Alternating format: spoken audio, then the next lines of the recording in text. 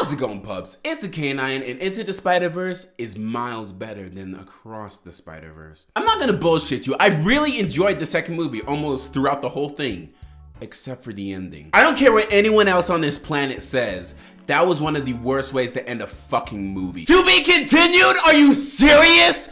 Oh my god, that is one of the worst shits ever, and I'm gonna tell you why, because I expected Across the Spider-Verse to be a complete product, which for the most part it was, but the story wasn't complete. And in order to judge this thing fully, I'd have to watch the second part, which is bullshit. I know I sound upset at this. I'm not really too upset, but it brings my score down because this is kind of an incomplete product. I'm sorry. Like, how can I judge? I like judging things in its totality, and this is not complete. I'm sorry. Also, I feel the intro with Gwen, like, a lot of the sounds are kind of drowned out, and it could have been my theater, I'm not gonna lie, but a lot of it was kind of interesting. And I love female characters. I love like women in general, and like it was a very odd choice to start with Gwen as, like, you know, the starter. Like I said before, I have no problems with Gwen at all, but she really is sort of a side character, and I know they're trying to flesh out her reasoning for the rest of the story, but I feel that could have been condensed and summarized within like Miles going to the Spider-Verse or whatever it was. Another tiny critique I have is the action sequence where Miles runs away from all these Spider-Man, and the animation in general is absolutely amazing. I love the animation start to finish. Like, they mastered their craft, absolutely.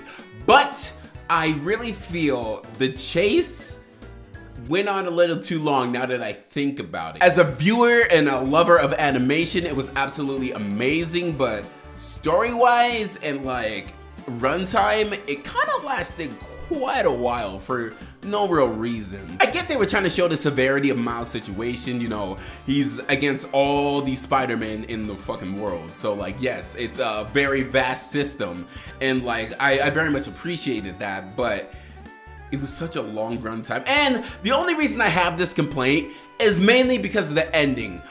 I wish they would have completed this whole saga. I think Miles Morales, the whole saga should have ended with like 2 movies, in my general opinion. I think it would have been perfect for 2 movies, but no, they kind of got greedy in my eyes, and now they're making a 3rd one, which will come out next year, I believe it will, but it's just not enough for me. Into the Spider-Verse, I can judge as like a solo product. It was complete, but Across the Spider-Verse, it feels like a continuation that needs a continuation. And honestly, for that, it's going to be probably a 8 out of 10 for me.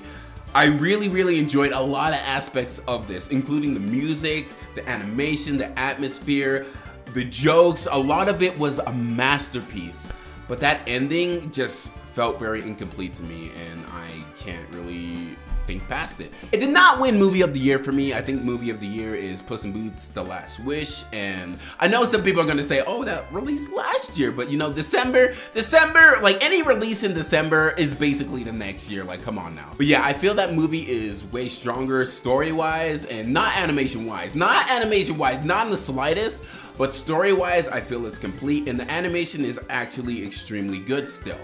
So that is my movie of the year so far, and I wanted Across the Spider-Verse to be the movie of the year. I mean, it'll be a movie of the year for like everybody else, but for me, no, Puss in Boots is the movie of the year for me. Anyway, that's all I have. If you hate me, shut the fuck up. Have a good day, my pups.